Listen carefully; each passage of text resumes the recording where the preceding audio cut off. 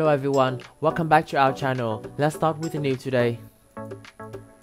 Zelensky urges Swiss bank and company to reveal links to Russia.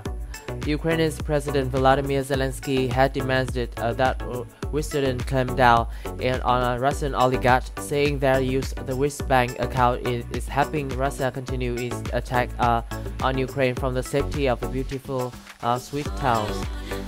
Your banks are where the money of the people who unleash this will lies, Zelensky said as addressed the countries of Saturdays, calling for it to reveal its ties to Russia and freeze their account of the mega rich. More than $210 billion of Russian money is held in a Swiss bank account, the country's financial industries association told Reuters.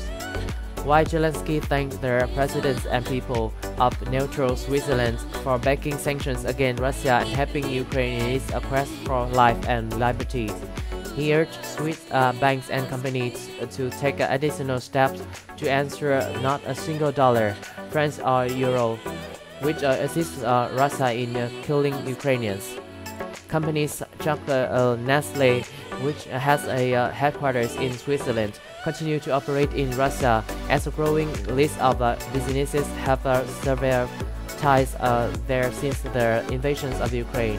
Swiss politicians Matthias Mayer has also called for the country to turn off the money taps to stop the Russian oligarchs from stashing large amounts of cash there.